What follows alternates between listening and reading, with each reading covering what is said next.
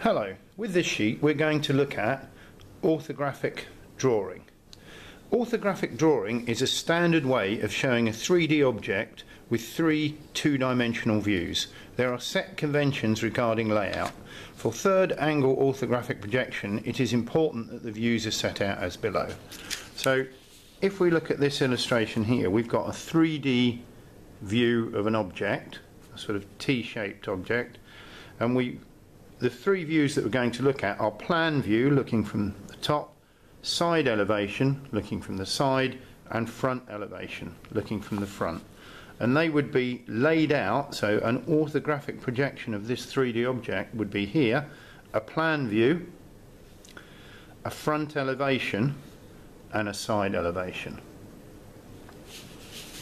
So we're going to take a look at this task 1. And task 1 says complete the orthographic projections for the two shapes below. Remember, all views should be in line and in the correct position. And if we take a look here, it says remember you must include guidelines, otherwise your drawings will not be accurate. Always use a sharp pencil and a ruler. You might need a rubber also and a pencil sharpener. So if we take a look at this task 1, what we're going to do, we have construction lines. Construction lines are very light. Now I'm using a pencil here, sometimes I use a fine liner, but I want to show that the construction lines, and I'm going to line this up here and create, I hope you can see those, two very lightly drawn lines here.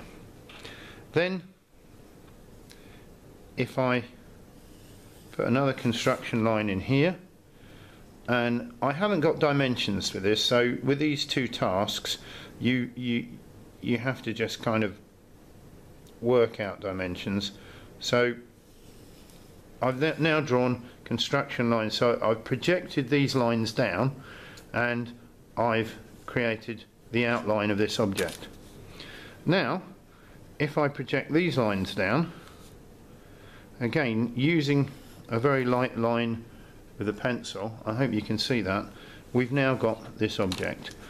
So we've now got the front view, so we're looking at this front view, so we've got a plan view that looked down from there, and we have a front view that looked from here. So now I can line in my shape using a ruler all the time.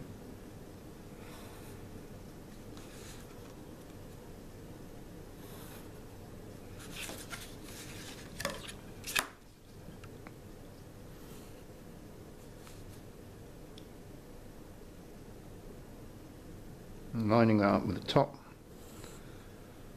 So I've basically taken a lot of my dimensions here from this top shape.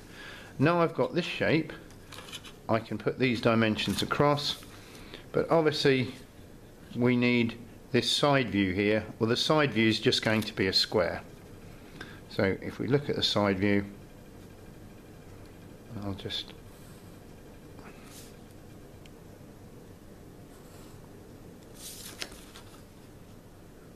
dimensions a little bit off, but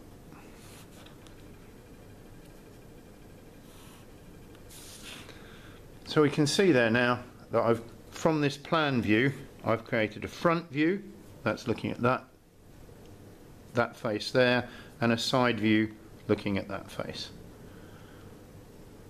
So that is task 1 for the orthographic drawing introduction.